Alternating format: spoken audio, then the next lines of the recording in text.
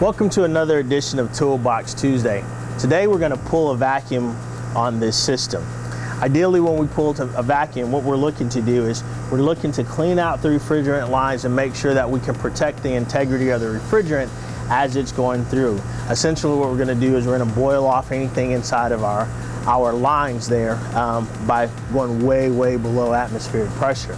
We would like to get our system down to 500 microns.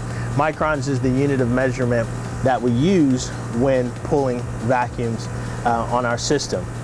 If you have a set of digital gauges, it actually has a vacuum or a micron gauge built into it. You'll see it says digital manifold plus micron gauge. Or if you don't, you can purchase several different types of micron gauges out on the market. So you definitely need a micron gauge. The other thing that you'll need is a Schrader coil removal tool. That's going to allow us to attach our micron gauge and be able to remove the Schraders to assist us in the vacuum process. You'll need a set of adjustable wrenches so that you can take off the caps on the service valves to get those. You'll also need a service wrench so that you can close off the valves to be able to isolate the refrigerant into the system. And of course you'll need your vacuum pump. Vacuum pumps come in a lot of different sizes. You know, there's 3 CFM, 6 CFM, 8 CFM, and the bigger they are in the CFM, the stronger that particular vacuum pump is. You don't have to necessarily have a bigger pump. Doesn't necessarily mean better in all cases. What you want to make sure that you do is just hook it up properly so that you can pull a vacuum.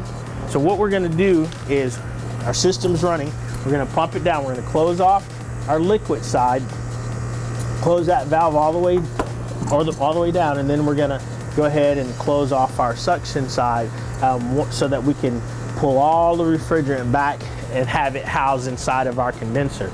Once we do that, we'll set up our vacuum pump and our micron gauge, and then we'll be ready to hit the start button and pull a vacuum on our system. Okay, so we've kind of hooked everything up. We've got our Schrader, our valve core removal tool with us that allows us to extract the Schrader and still kind of have a shut-off valve connected to our micron gauge. We've pumped the refrigerant down, so everything is now being housed inside of the condenser unit, and we've hooked up our vacuum pump. One of the things about the vacuum pump is it is recommended that you change the oil every single usage.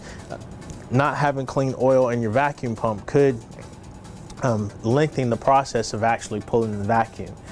We've got everything plugged up. Our gauges are set. We're going to open those up so that we can pull. We got to make sure that we open up our cutoff valve here on our Schrader tool. We're at our micron gauge ready to read. Once all of that hooked up, we check and make sure all our valves are open and we're ready to go. All right, so we've got everything hooked up, and as you can see, we've got it down to about 900 microns. We hooked everything up, went ahead and hit the start button on our vacuum pump, and we're rolling. So ideally what we would like to see is we want that number to get down to 500 microns, and then we know that we've pulled a good vacuum on a system. Remember that whenever you're using a vacuum pump, make sure that you change the oil. If you have a gas ballast on that, make sure that's in good working condition. Make sure all of your lines are open, your Schraders are removed, and you're ready to go ahead and pull your vacuum. Thanks for tuning in to another edition of Toolbox Tuesday. We look forward to seeing you next time. Have a good day. Hey, we absolutely love our HVAC community. We want you to continue to tune in. We want you to continue to leave us your comments. Make sure you click below to subscribe. We definitely want to hear from you, and we'll see you next time.